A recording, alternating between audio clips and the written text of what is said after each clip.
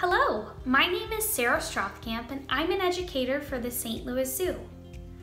I want to know if you guys have ever been out in the woods and noticed either large or small holes that are in trees or tree trunks. Have you guys ever wondered why those holes are there or what they could be? Hornbills are birds that build their nests inside of holes in trees. This kind of nest is called a cavity nest, because cavity is another word for hole. Hornbills find a tree that already has a hole and they put leaves, grass, and feathers into the hole to make it soft and cozy. The mama hornbill gets inside the nest and closes up the opening with mud, poop, and fruit. She leaves a small space for the daddy bird to be able to stick his beak in and give her food. Once the nest is complete, she lays her eggs and keeps them warm and safe. In the wild, the moms will break out of the nest before the baby is ready to fly. The baby closes the opening of the nest back up, still leaving a small opening for mom and dad to feed them.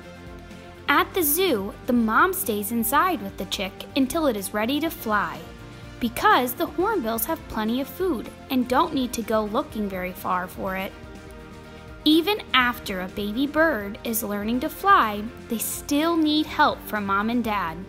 They're not quite grown up just yet, so they're called a fledgling, until they can take care of themselves completely on their own.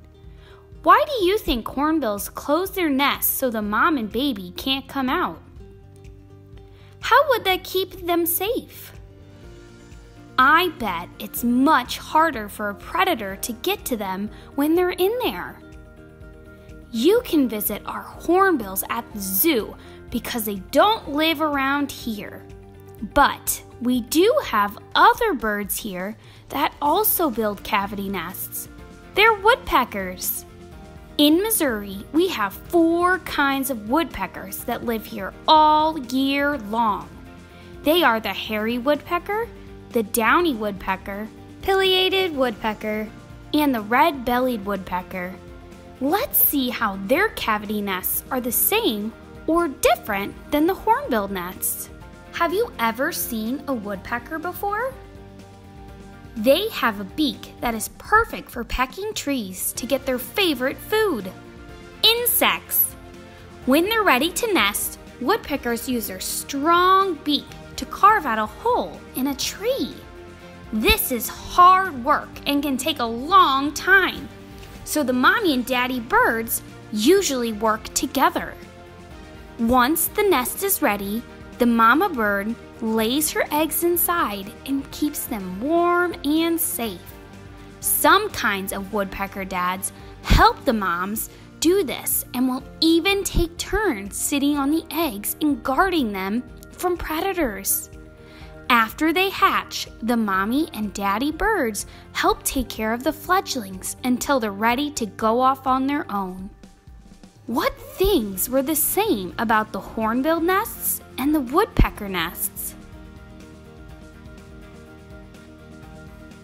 I noticed that both nests are built in holes in trees. How were the nests different? I noticed the woodpeckers didn't seal up their nests the way the hornbills do. How do you think woodpeckers stay safe in their nests? I would like to show you guys how to create a cavity nest at home. So you're going to need a piece of construction paper. You can use a paper towel tube, or you can use some toilet paper and glue them together. I have some tape.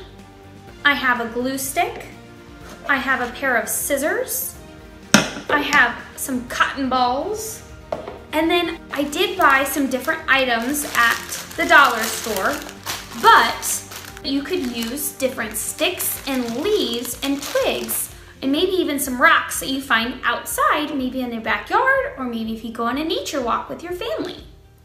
So the very first thing that I did when creating my cavity nest is I cut little holes in the very top and bottom to create branches and roots of my tree. The roots are now cut and the branches. So what I'm gonna do is fold them back. And as you notice, not all of my branches or roots are the same length, because on a tree, not everything is the same. I'm gonna take some glue and I'm gonna glue it right in the middle. And sometimes you may have to use some tape just to make sure it's extra secure. Perfect. Next, what I did is I actually ended up cutting out a couple of different leaves, different sizes. I'm gonna glue the leaves on the branches.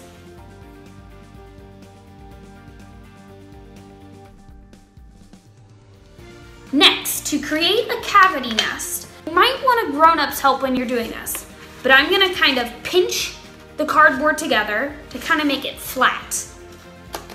And kind of cut out a little cavity or hole, kind of like that.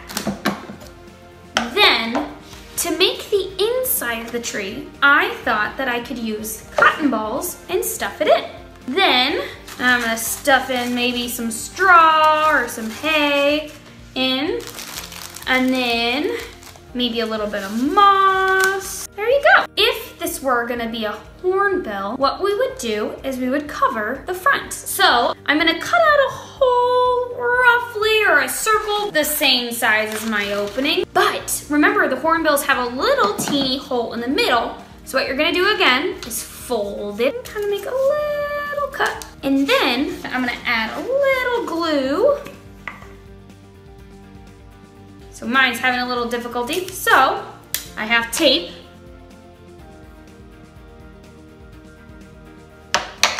And as you can see now, I have a hornbill nest. The female bird and the babies would be inside, and then the dad would be coming and feeding the baby hornbill.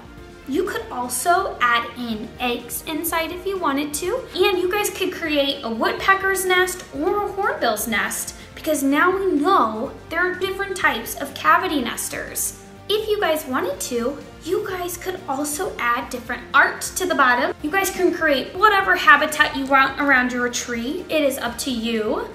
I want to thank you guys so much for watching this webinar. Again, my name is Sarah Strothkamp, and I look forward to our next episode of Nests. And I can't wait to show you more incredible different nests that all different birds make, and how we can not only find them in Missouri, but we can also find them in different parts of the world. Bye guys, thank you.